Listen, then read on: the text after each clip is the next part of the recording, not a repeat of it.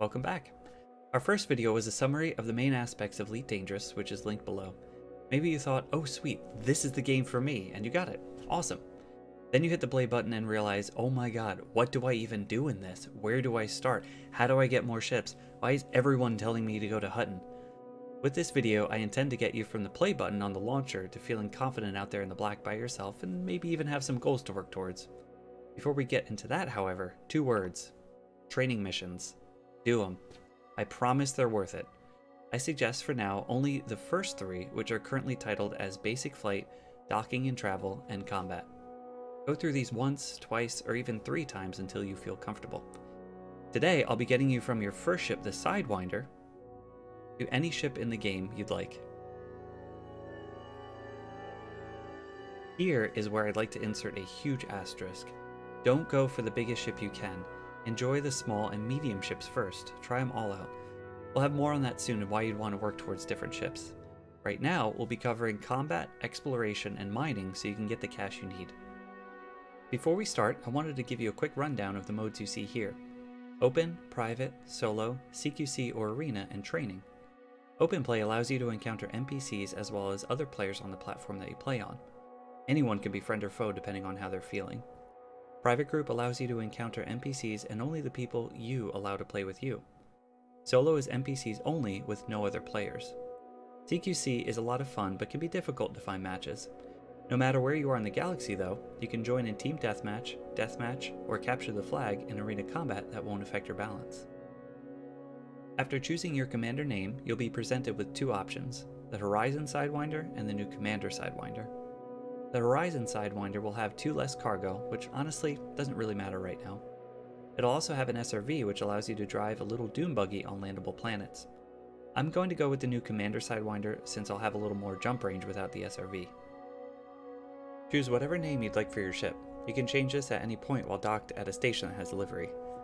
This name will guarantee I don't get shot in open. If you're worried about other players killing you instantly or want a little bit more help, you might want to start in Drami, which places you in a permit-controlled area that other non-beginner players can't access.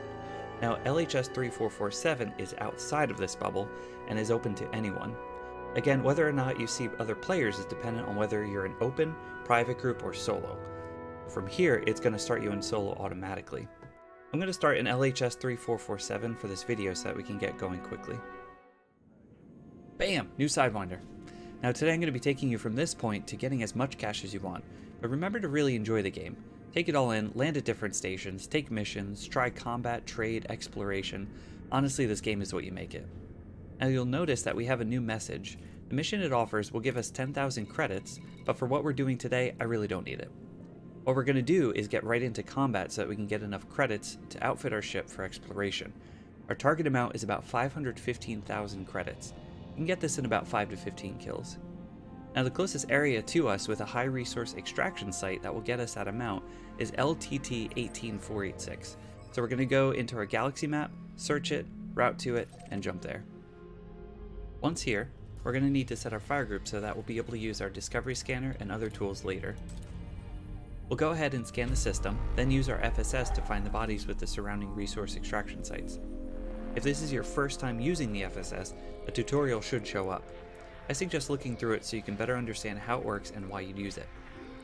Now that we have the area scanned, we can head towards the closest resource extraction site high. In this area, we'll find many wanted ships and the local security service. What we're going to do is continually scan all of the ships in the area. While we're doing this, we want to look out for laser fire and head towards it. Careful not to confuse this with mining lasers. As we get close, we'll target the main ship being shot by everyone else. Once it says Wanted in the bottom left, we'll wait for his shields to drop and his hull to come down to about 30 to 40%. Once this happens, fire away until he's gone. The cops will be there to protect you and gain aggro. Each time you destroy a wanted ship, you'll gain a bounty voucher which you can hand in for credits. Now that we've collected our bounty vouchers, we'll go to the nearest station and hand them in.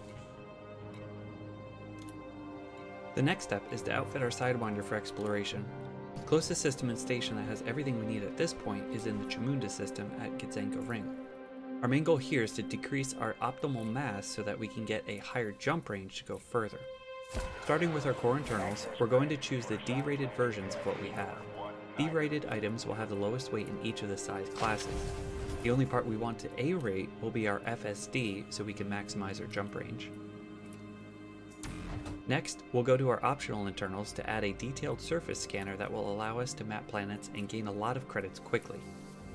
We'll also add the largest fuel scoop to get free fuel from the following star classes: K, G, B, F, O, A, and M.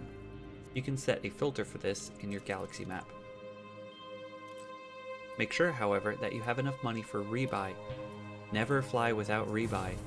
It allows you to get your ship back with these purchased parts. Now we're ready for what's called the Road to Riches. This Road to Riches from Spanch is a listing of high-value bodies for you to scan and map using your detailed surface scanner. The link to what you see here is in the description below.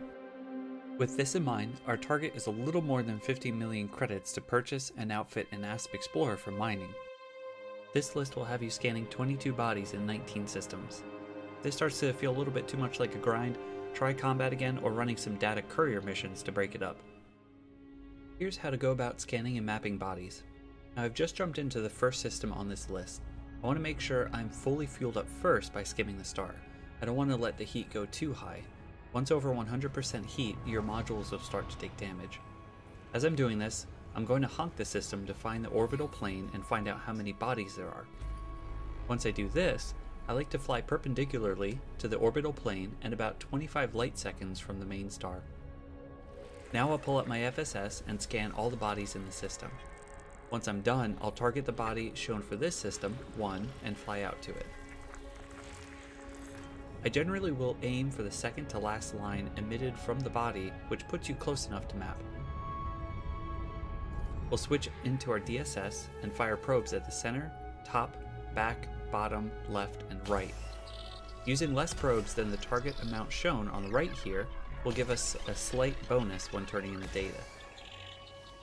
Once this list is complete, I'll dock at Ray Gateway in Diaguandri and turn in the data via the Universal Card graphics. Now we finally got enough to go mining. The great thing about Ray Gateway is the discounts and the amount of stuff it has. Without doing anything, you can get 15% off modules because of the power play figure Li Young Rui, which we'll get into later. This will also help keep your rebuy down. The build we're about to do is linked below, so don't worry if I go too quickly. We'll go ahead and purchase the Asp Explorer. Next, we want to outfit D-rated core internals, except for the FSD and power plant. For the optional internals, we'll need 2 cargo racks, a bi-weave shield generator, fuel scoop, collector limpet controller, refinery, prospector limpet controller, and detailed surface scanner. The only hardpoints we need are a bunch of mining lasers. The other mining tools aren't really needed here since all we're going for is just what's on the outside. Using ED tools, linked below, we can find the best place to mine for painite. Currently the fastest way to get cash is by using double painite hotspots, which are hotspots that overlap, creating a higher frequency of finding painite. As you can see, this tool shows us that the shortest trip is from Diaguandri to Hades Sector DBX D1112 to mine there, then to Thraskius to sell for a total of 216 light years traveled. Once we arrive at the second body, we're going to fire the DSS probes at the ring to show the hotspots. Once they show, we'll fly to the center of the overlap. Since these distances are so large in comparison, I like to target one of the hotspots and use that as a reference point while flying towards it. Because of the overlap, a large majority of these rocks have painite. Fire a prospector limpet out the closest one. Once it shows painite in the list, fire your mining lasers and as many collector limpets as you can. If your refinery picks up anything else besides painite, eject it and add it to your ignore list. Keep doing this until your inventory is full. Do not target anything else while firing collector limpets, otherwise they'll pick up what you targeted and destroy themselves. Not targeting anything will allow them to pick up everything. Now that your inventory is full, head to Petite Ring in Thraskius as stated by the tool and sell your painite. Depending on how much cash you want, continue this process till bored or you have what you like. Hopefully this helps cover a few more aspects of the game. This should get you the cash you need to buy the ships and modules you want. Now, like I mentioned earlier, it's very important to try out some smaller and medium ships. A lot of them are very fun to fly and honestly will surprise you. The grind in this game can be very real, but throughout this series I'll show you how to make the best of it so you can enjoy it as much as I have. As usual, my DMs are open, so hit me up with any questions, and feel free to comment below with what you found helped early on. Thanks for watching.